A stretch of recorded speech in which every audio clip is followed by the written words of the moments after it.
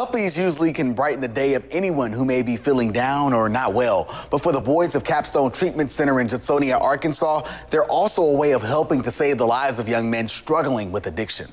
You looking good. You looking good. Adrian Hickman started Capstone in 2001 on his property, eventually expanding the campus to over 70 acres. It's a treatment center for males ages 13 to 25, suffering through anything from substance abuse to trauma. He says he's always had passion for working with families and getting individuals the help they need. But he says it's been his love for dogs that made him consider canine therapy for Capstone. A great aftercare therapist. They never ask stupid questions, are always in your corner, you know, those kind of things. So I knew it from a practical deal, and I've learned over the years the neuroscience of it. He says the Labrador puppies, even at an early age, can sense emotion through their brain and their sense of smell. Each person that goes through therapy gets their own puppy once they start, getting to choose the gender and color of their lab.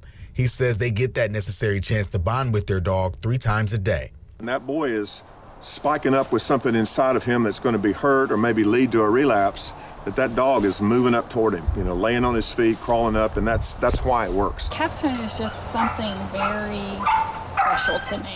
Ruth Ann Rigby has worked with Capstone for about 4 years. She says after deciding to become sober almost 20 years ago, she decided to help people overcome their addictions. She says she uses her office at Broadmoor Baptist Church in the metro area to help lead people to the treatment they need. Just because we help families and young men in their greatest time of need, you know, that's something that families don't ever ask for, but sometimes their children get mixed up in all kinds of trouble. Both say that family support is one of the biggest determining factors of a person's success in therapy.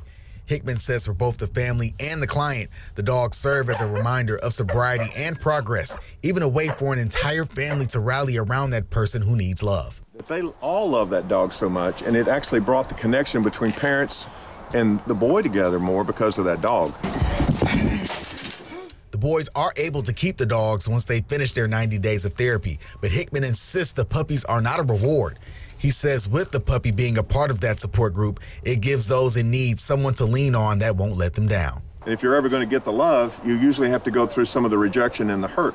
With the puppy, you don't have to do the hurt part.